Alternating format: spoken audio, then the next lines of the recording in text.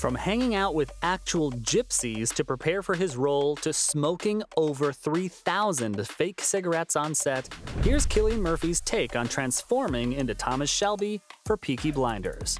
The Irish actor claims he had to spend time with Brummies. This post-World War I gangster thriller series had the world in a chokehold from the moment it first aired in 2013 up until its final season, which was released in 2022. Fans would literally go ballistic waiting for their favorite tortured ex-soldier turned gangster boy to return to the big screen. And this continued for almost a whole decade. During the 6 seasons of the show, it gained a 93% rating on Rotten Tomatoes, reached almost 6.2 million viewers, and won several awards, including the BAFTA TV Award for Best Drama Series in 2018. If we're being really honest, a large chunk of the credit for the show's success goes to Cillian for his exceptional portrayal of Tommy. No wonder he won the TV Choice Best Actor Award for his performance. Not once, but twice, in 2018 and 2022. But this sort of success doesn't just happen overnight. Part of the reason why Cillian was so good at playing Thomas was because he put in a whole lot of effort to pretty much transform into the character. In fact, he even changed his friends circle. That's right, in the words of the wise Thomas Shelby, you can't make an omelet without breaking a few eggs. So Murphy had to work extra hard to get rid of his Cork accent and sound more like a regular old guy from Birmingham. When speaking to Radio Times, the Batman Begins actor revealed that he had the show's director Stephen Knight introduce him to his friends in Birmingham, just so he could pick up on their accents and learn a thing or two about the gypsy lifestyle. Turns out, they used to hang out in pubs together. In his interview with Radio Times, the 47-year-old went into painstaking detail about the process behind his accent transformation. Apparently, Stephen took him to an actual garrison pub in Birmingham with his Brummie mates. They had a very typical boys' night, drinking Guinness, singing Birmingham City songs, and telling all their little stories. But Murphy felt a bit like an outsider. He was obviously the odd duck. In his own words, the Irish actor felt like he had no iota of commonality, even with Stephen.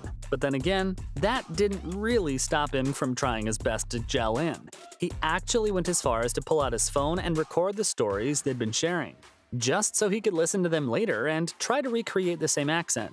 He would call Steve and just leave voicemails in the Tommy accent to see how close he was getting to nailing it. Now that's commitment. Oh, and if you're wondering why it was so tricky for Murph to drop his original accent for the show, because actors do it all the frickin' time, let's just remember that this guy literally grew up in Ireland in a Cork City suburb. On top of this, his parents were both Irish academics. Cillian's dad, Brendan, is a member of the Irish Department of Education and his mom is a French tutor, so he basically had no exposure to the street talk of Birmingham City. But Murph needed to do more than just sound like the part. He needed to look the part too. That's why Cillian Murphy trained extremely hard to get fit for his role in the show. Every time Tommy took his shirt off in the show, you'd probably hear the distant echo of a fangirl screaming her lungs out. All the girls wanted him, and all the boys wanted him. But that kind of physique isn't something that's built overnight, nor is Cillian one of the genetically blessed, naturally toned and muscular dudes, even though that's what it seems like. But Murphy spoke about his struggle with his body weight in an interview. He expressed that he's not really all that imposing, and he was afraid he'd end up looking like a skinny Irish fella, because his natural build is quite petite. So he had to really hit it hard in the gym to get into shape for the role. And the funniest part about this is that Murph is just like the rest of us. He actually hated having to lift all those heavy weights in the gym, and it's not like his workout routine was anything close to the likes of Chris Hemsworth or The Rock, or any of the other Hollywood gym bros, but it did consist of a mixture of cardio, abs, and calisthenics, which Cillian really hated doing. But then again, if he wanted to play an ex-soldier, it was important for him to be fit. So in order to do so, Cillian Murphy worked out 4 days a week. The Inception actor followed the very popular push-pull approach, but he went sort of easy on the muscle groups and would train them only once a week. Except for those rocking abs, of course. You don't get a six-pack like that unless you're hitting the core at least 3 times a week. The good thing for Murph was that he got to take 2 days off, and he'd usually go on Sundays and Wednesdays. Then again, working out wasn't all that he needed to stay in shape for the role. Haven't you heard the phrase, abs are made in the kitchen? Well, yeah, Murphy's diet also consisted of high levels of protein in the form of lean meat, fish, eggs, and so on. Whew, Cillian might make playing Thomas look effortless, but it's clearly far from it. The character even required a psychological transformation. Now, Tommy is a soldier from World War I. If I'm being even more specific, he served in the 179th Tunneling Company of the Royal Engineers during World War I and gained the rank of Sergeant Major, along with several medals for his bravery after returning home. Apparently, he was a soldier during the Battle of Verdun and Somme. And if you know a thing or two about history, you know that those battles weren't pretty to witness. Not at all. That's probably why throughout the series, Thomas is haunted by his past. He has night terrors, hallucinations, panic attacks. He keeps reliving his time in the tunnels, watching his comrades die over and over. The dude was obviously dealing with PTSD and shell shock, and according to Murphy, his trauma was sort of what gave him a do-or-die attitude. He'd seen death so up and close and wasn't afraid to die. Murphy also mentioned that Tommy had a so-what attitude, and that's what made him take crazy risks.